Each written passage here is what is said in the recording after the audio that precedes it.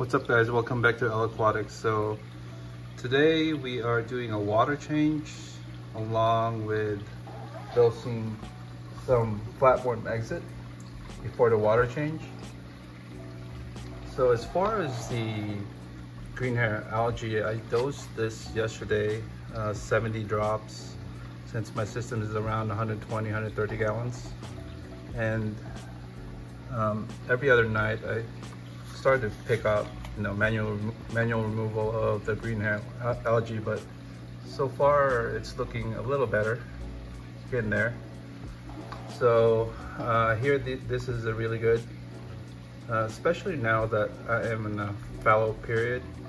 I'm not risking any livestock as far as fish goes, and the tank is empty. So this is the perfect time to kind of experiment with the Phosphate RX and other medications that I think that will help me get rid of the green hair algae, along with some of the bubble algae that's growing in my tank. First thing I'm gonna do for the flatworm exit is remove my carbon, which is stored down here in the sump. I have 2 cups of carbon that I'm using from, this is BRS. So I'll take that out. Take the second one out. And what I'm gonna do is empty this out and put in new fresh carbon. When I start mixing fresh water and salt water, what I do is fill this top reservoir up and release the water down here to this chamber, to this fruit trash can right here. And this is where I'm doing the salt mix. I have a heater in there and a wave maker and another pump that's mixing the salt. I'm using Red Sea Coral Pro for my salt. So based on the instructions, it's going to be around 2 hours before that's ready. And for the flatworm exit, I think it takes around 45 minutes to an hour. Second step on dosing before the flatworm exit is I want to just base the rocks to make sure, try to get all the flatworms unattached from the rocks.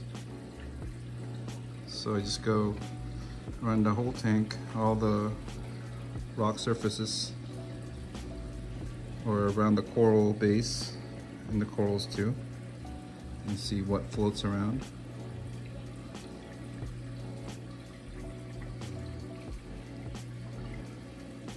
And then I'll start dosing.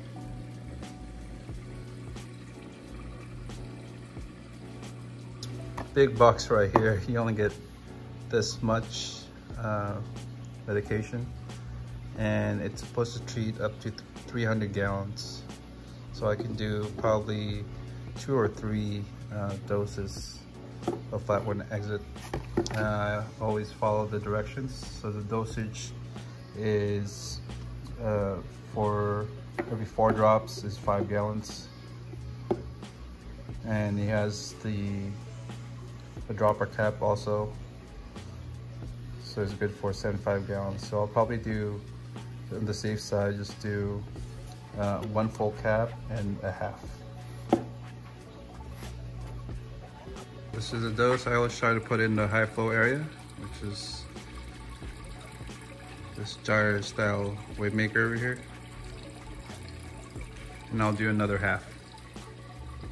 This one, I usually start my timer around 30 minutes, then observe what's dying as far as flatworms, and I go up usually between 45 minutes to an hour, and I'll show you once you get that strings or kind of the web that the flatworms put out when they're panicking and dying. Right now I have RODI water in here for the carbon, and it's rinsing out. Just rinse it out like so. Fresh new carbon.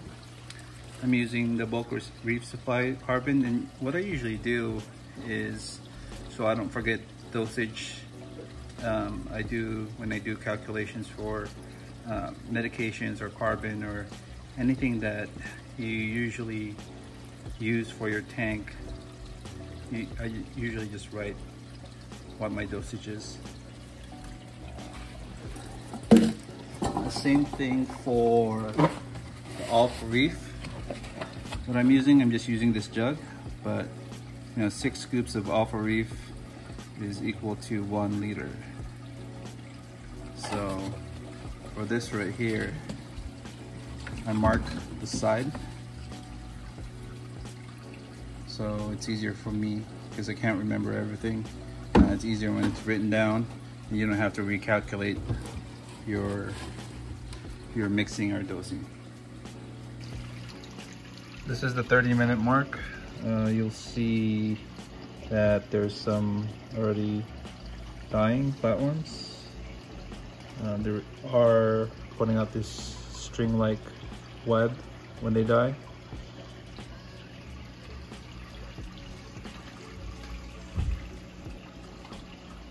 See if I can find some more for you guys. But my first dose last month, when I started doing the flatworm exit, there was a lot of them. And what I do, let me take this filter off.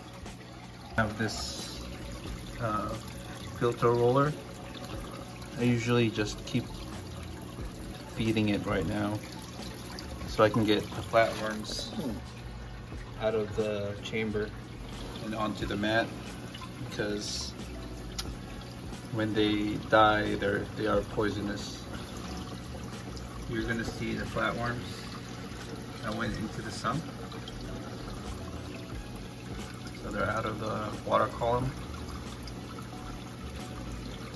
And I'll just keep feeding this until it clears up a little bit. And I'll keep feeding it after the dosing is done to try to take out as much flatworms as I can. I also try to siphon it out when I do the water change in the tank. We're at the 1 hour mark, so it's time to put some of these carbon back in the system to take out the medication. So I have one.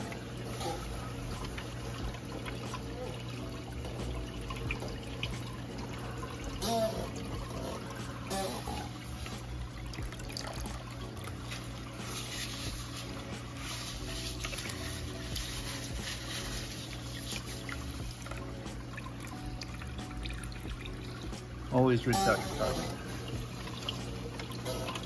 And 2. So these are placed in a high flow area. Gets a lot of surface going through the carbon. And I just place this.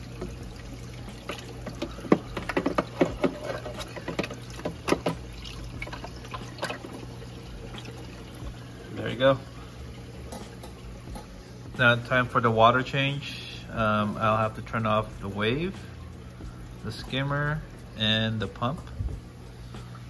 And time to empty out 15 gallons of water out of this display. I'm going to try to siphon out as much of the dead flatworms, along with detritus that's in some spots in the tank.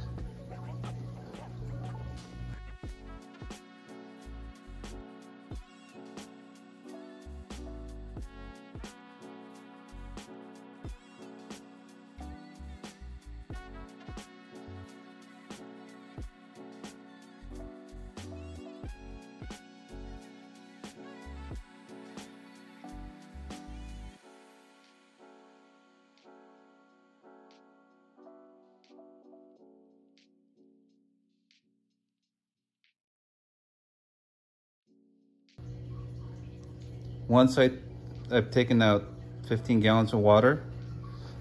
I turn this knob right here, and I turn another knob.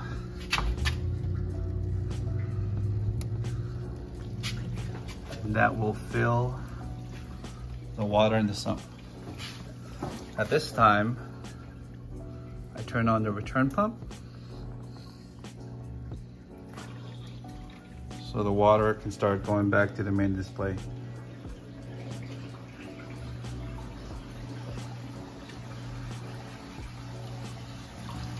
Once that's getting filled, I monitor the water level here. Sometimes I have to turn off the pump. Make sure the water is being filled and catching up of the drainage of the salt water. And I'll just turn it back on.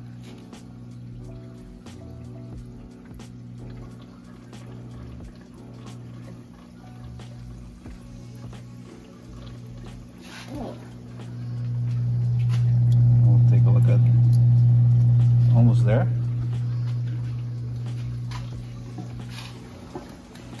I just monitor this until my salt is emptied. So that's it for the video for today. Showing you how I dosed the flatworm exit. Like I said the night before, I dosed Phosphate RX, and it looks like when I was picking off the green hair algae, it's a little bit easier to pluck it off the rock. Hopefully in the next couple of days or couple of weeks, I can completely get that out of my tank. Well, thank you guys for watching. Please like, share, and subscribe if you like more videos like this, and have a nice day. Thanks.